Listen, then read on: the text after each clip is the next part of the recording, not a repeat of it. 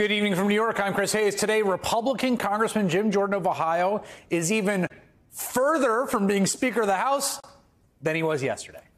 In a second floor vote, Jordan ended up with 199 supporters, a net loss from yesterday's tally.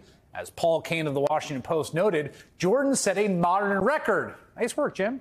Earning the lowest vote tally for a majority's nominee to be Speaker.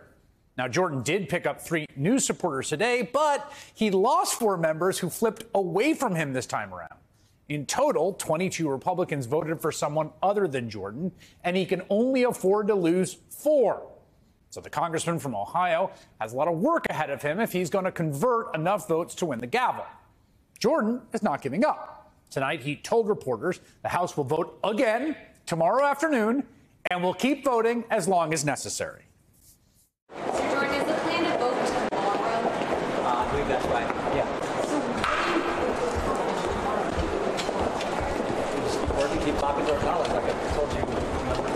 How many rounds are you going to do this? You got to get a speaker. But is it going to be you? I believe so, yes. In the meantime, the House remains paralyzed on its 15th day without a speaker. The longest vacancy in more than half a century, and that last gap in 1971 only occurred because Congress actually convened rather late in January. Of course, we are stuck in the current debacle because of the fundamental deepening chaos in the House Republican caucus. At this point, it really does feel like they are a malfunctioning Roomba vacuum cleaner, hopelessly stuck in the corner, ramming into the wall over and over again. Its sensors gone haywire. But they keep going. I mean, the current path is pretty clearly not working.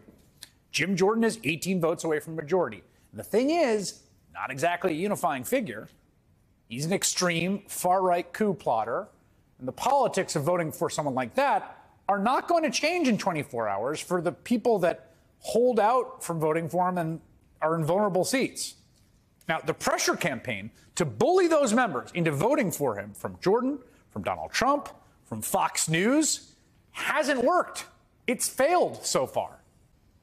If the Republican Party does not want to keep ramming into the wall, embarrassingly, in front of the entire nation and world over and over and over again, they need to change direction.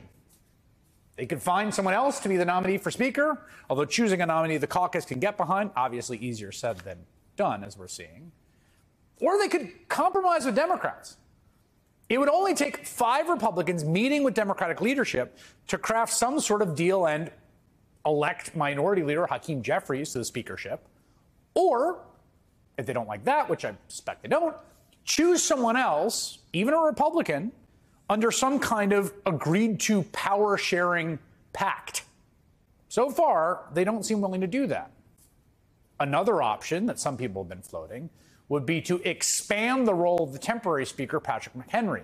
At the moment, under the current House rules, his powers are essentially ministerial, basically limited to gaveling in and out until a permanent speaker is elected. But the New York Times reports Republican David Joyce of Ohio has been circulating a bipartisan plan that would give McHenry the power to run the House floor through early January. Members of the bipartisan Problem Solvers Caucus, made up of center-leaning members from both parties, have also been involved in the talks. 2 former House speakers, interestingly, Newt Gingrich and John Boehner, endorsed the plan last night.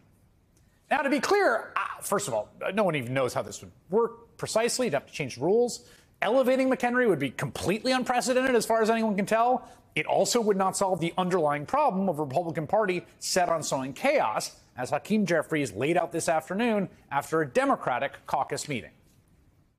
Can you talk to me about the point of this caucus meeting? Is it just to take the temperature on McHenry? There are 2 things that were important for us to accomplish this week. First, stop Jim Jordan, who is a clear and present danger to our democracy and the poster child for Republican extremism. The second is to reopen the House so we can do the business of the American people.